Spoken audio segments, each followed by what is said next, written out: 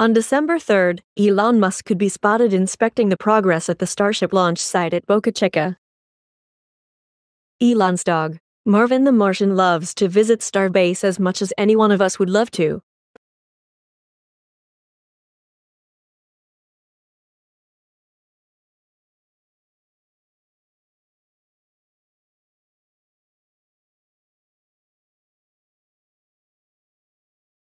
Earlier in the day, Elon tweeted that construction of another orbital launch pad for Mars and moon-bound starships has been started. The new launch site will be constructed at the Cape Canaveral inside Launch Complex 39A. He further said that the new launch site will have much improved systems than the one at the Starbase.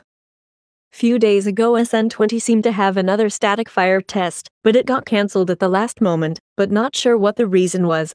SpaceX is preparing to launch SN20 into orbit by early January next year in 2022.